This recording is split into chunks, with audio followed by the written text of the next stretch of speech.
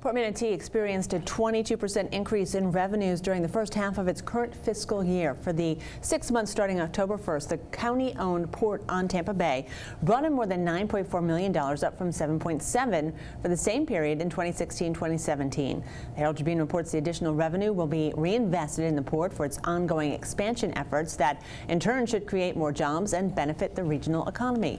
The port, which promotes itself as the deep water seaport in the United States that is closest to the Panama Canal, generates more than $2.3 million in annual economic impact and supports more than 24,000 jobs throughout the region.